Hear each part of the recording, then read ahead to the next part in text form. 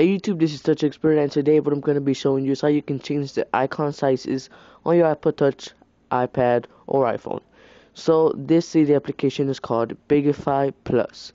So all I had to do is just go on to Manage tab, Sources, Edit, Add, and you want to add the source called Repo, R-E-P-O, which is what I'm about to type in, R-E-P-O dot insanely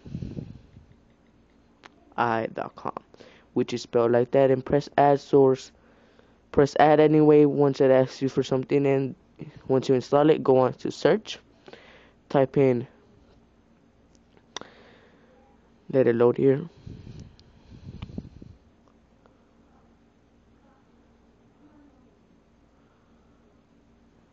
Sorry. Type in Bigify, and it should be Bigify Plus from the Insanely I repo, as you can see there. Right hand corner, click install and confirm, and then it should be on your Springboard. If it's not on your Springboard, all you have to do is just open up settings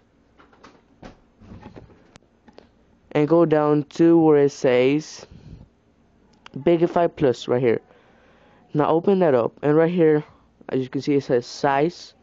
You can change the size, the rotation, and all that stuff, and it will show you the example of how it's gonna look down here.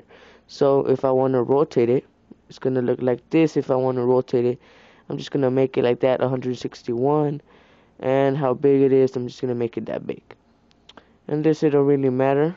That's if you want to change the, but I'm not. And then just click back Bigify. You want to change the color, just click color, and you can add a hue or anything you want onto it, but I'm not going to do that since I really don't like it. You can add a transparency to it if you would like. You can flip the badges, hide the icon labels, which I don't like, but that's how this theme that I have is.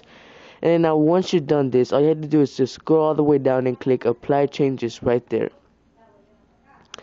Once you click that, it will start respringing your device. And when it's done, after respring, all you have to do is go onto your Springboard, which is what I'm about to do. Sorry. Alright. And there you go. It just changed the icon size. It really does not look that good because I flipped the icons backwards. But if I did it the right way, it would look awesome. Well, that's how you change the icon size on your iPod Touch, iPhone, and iPad. Thank you for watching. Please subscribe, comment, and rate. And thanks for watching. This is Touch Expert signing out.